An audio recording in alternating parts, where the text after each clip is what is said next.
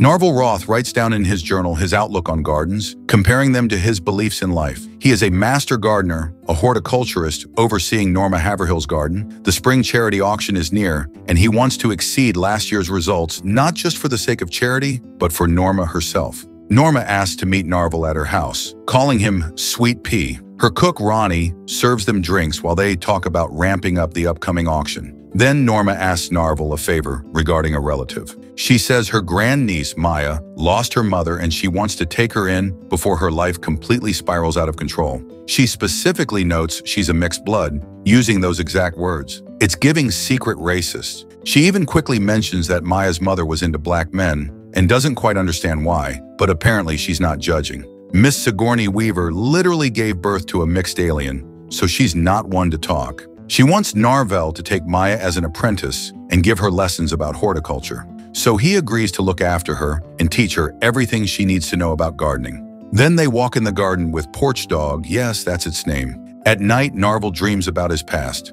One day, Maya arrives at Gracewood and Narvel welcomes her. She used to visit the garden when she was young, but her memories about it were a blur.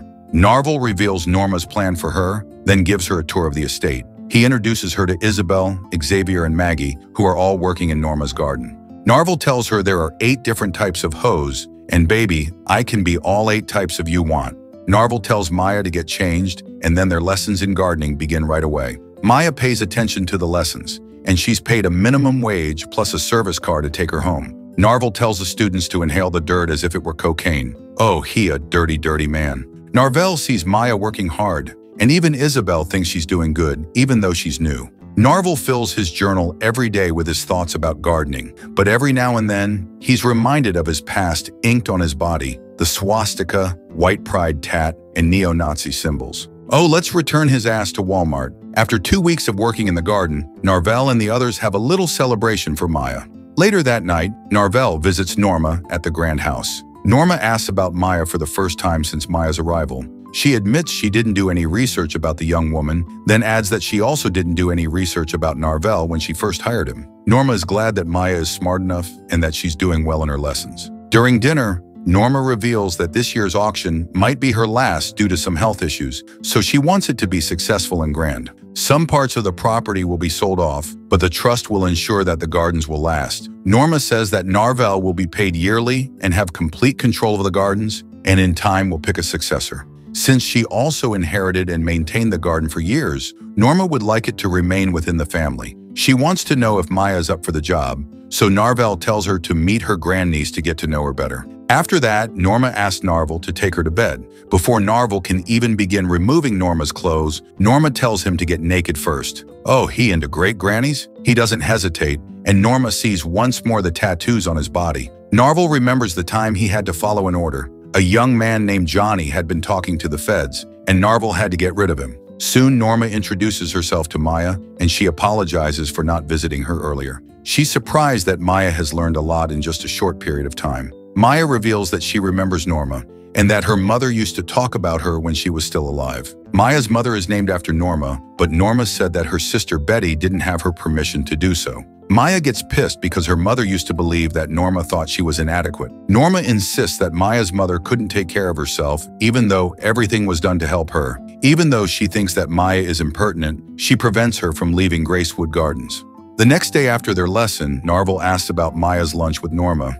Narvel knows that Norma walked out on Maya, so he advises Maya to be careful not to offend Norma. Maya appreciates the advice, and she kisses Narvel on the cheek.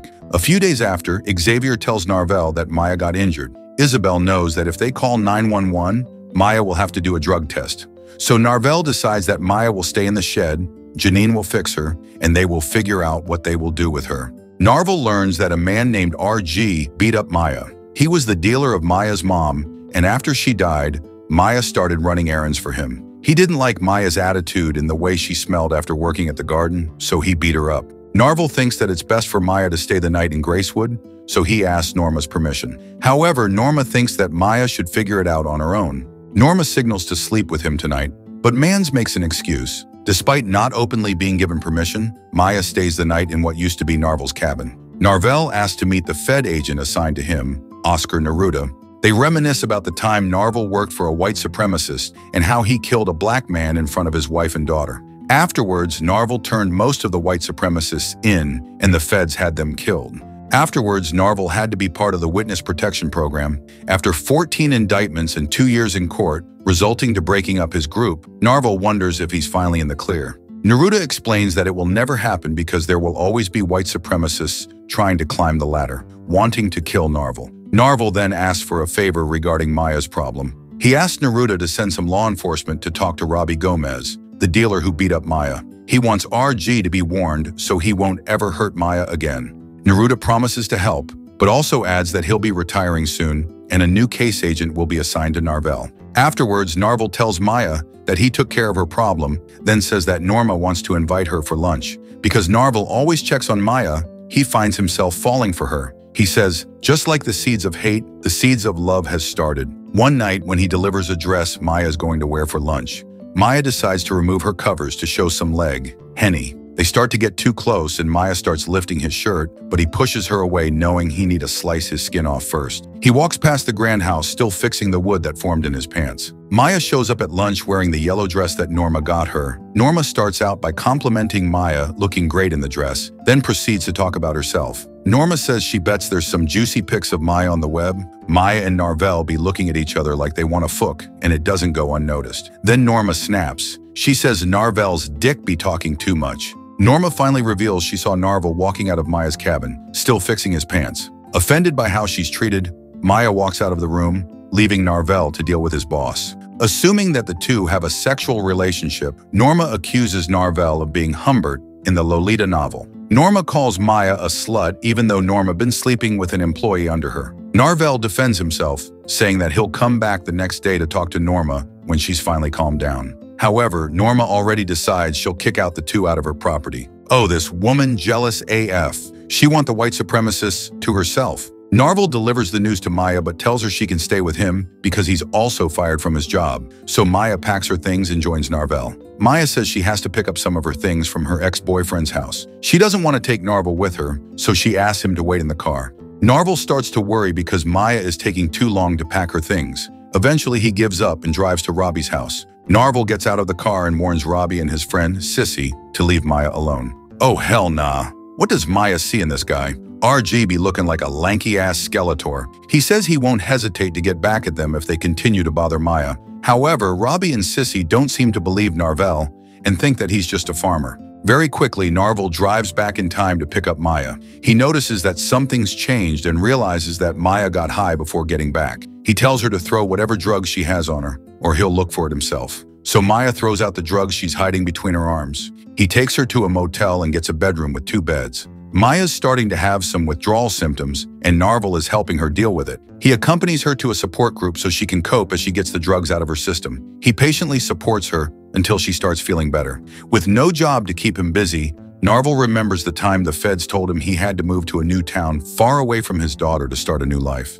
Narvel tried asking Neruda about his daughter, but the agent told him that he would only endanger the girl if he contacts her. When Maya asked about his personal life, Narvel lies and says he was once married and that the marriage ended when their only daughter died. Maya then reveals that her father's name was Malady and he died because of drugs. One night, Narvel gets too comfortable and takes off his shirt. The next day, he takes Maya out for another lesson on gardening. Maya reveals that she saw his tattoos the night before and she thinks he should have them removed. Narvel calmly says that he looked into it and decided not to remove the tattoos. He explains that he was raised to hate people different from him and that he thought Maya should know that he was once someone else. Maya is furious and doesn't even want to be touched by Narvel. He insists he's different now. He's just a gardener and Maya's friend. She's furious and walks out. He takes Maya back to the motel and gets 2 separate rooms. Then Narvel calls Neruda and asks to meet him tomorrow. One night, Maya knocks on Narvel's room. She reveals that she wants to show herself to him, then proceeds to take off her clothes. Then she asks Narvel to do the same. He thinks twice, but eventually gets naked in front of Maya, showing his tattoos. There's tons of swastikas on his back. She says he will have them all removed. To show inferiority, he gets on his knees to serve her. Then he eventually plants his seed into her. During a late-night drive, they see newly bloomed flowers at the side of the road, and they scream their heart out in celebration. The next day, Narvel is surprised that Neruda is replaced by a new agent earlier than expected. Stephen Collins wants to help Narvel with whatever concern he has, but Narvel insists that it's something the new agent can handle. While Narvel is talking to Stephen, RG and Sissy are already wreaking havoc in the Gracewood Gardens, cutting, stomping, and killing the plants and flowers in years of hard work. Later, Narvel receives a call about what happened to Gracewood, so he and Maya quickly come over to visit. What was once a very beautiful garden now turned to a huge pile of mess. Xavier explains that the police came over, but he couldn't tell them anything because he didn't really see what happened. Narvel checks on Norma and finds out that she's okay, but Porch Dog got kicked. All right, we about to raise hell. Norma shows her father's Luger that she had to keep her safe. Narvel takes the gun from her and then checks his cabin. He sees that RG and Sissy had spray-painted swastikas on his walls. Narvel takes a gun from beneath the floor, thinking about getting revenge. Maya insists on joining him, saying she knows where to find them. They drive that night to RG and Sissy's hideout where a party's happening. After successfully getting in, Narvel fires his gun to scare all the other people out, leaving only RG and Sissy. He hands the gun to Maya, saying she can choose what to do with the two since she wants them both dead. Maya points the gun at them, but she can't really pull the trigger and walks out the house. To teach the two a lesson, Narvel orders them to stretch out their legs before he breaks their kneecaps. And that's what y'all get for kicking that dog and being fugly racists. The next day, the other gardeners are starting to clean up the mess. Narvel hands back the Luger to Norma, then talks to her about the restoration of Gracewood. He says that next year's gala will be an achievement, so she shouldn't give up on the garden. Then he asks permission to live in the cabin with Maya as husband and wife. Norma is shocked and says it's obscene. She threatens to shoot Narvel, but he says there will be justice in it and he deserves it, so it's fine. However, the gun is not loaded and is not working, so Norma throws a fit before calling him Sweet Pea. Then Narvel walks out of the house and goes home to Maya. They dance on the porch, holding each other. For any black woman out there, would you still be with a man with tattoos like that, but shows through his actions that he's changed? In the case for Maya, she really was saved by Narvel. She would have continued her horrible life of drugs and with RG. I thought it was a decent movie that more need to see. What did you guys think?